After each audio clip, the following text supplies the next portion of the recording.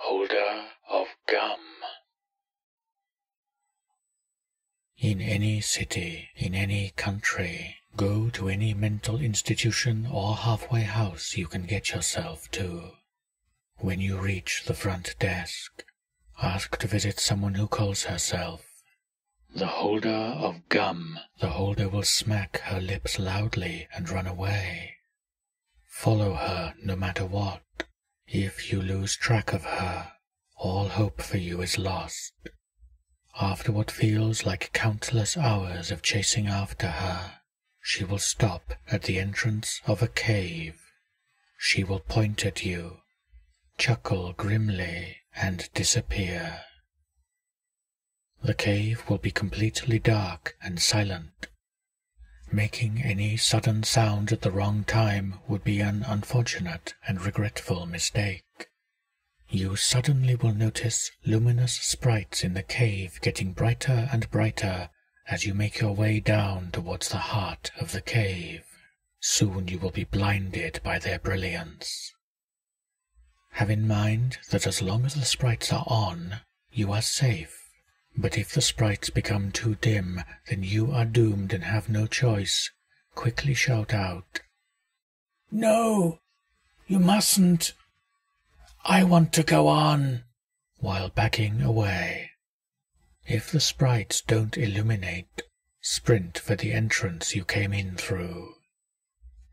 Hopefully you can remember where the entrance is, and hopefully the ogres don't kill you. If they do, you're damned to eternal damnation in hell, no matter how pure you are. If the sprites come back on, continue walking down the cave.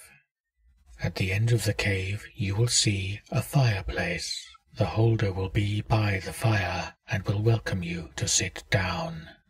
She then stares at you deeply with swampy, wretched eyes, and you notice that her entire body is lubricating itself with a slimy substance.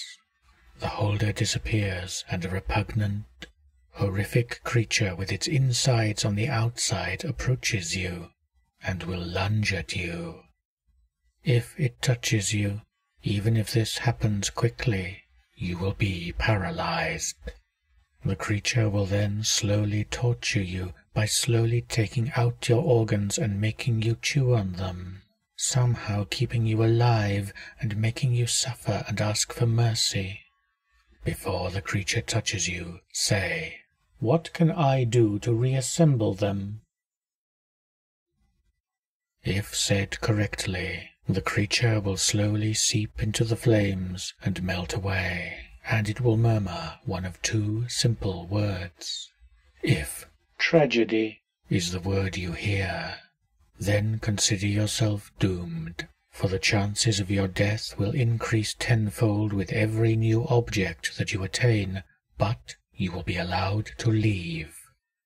If worthy is what you hear, consider yourself honored, for you are now the new holder. And as soon as the words leave the creature's mouth, you will feel your body slowly dissolving into a pile of mush.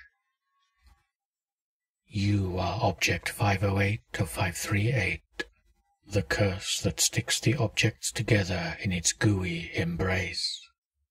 For your willingness, you are now helpless to stop the end.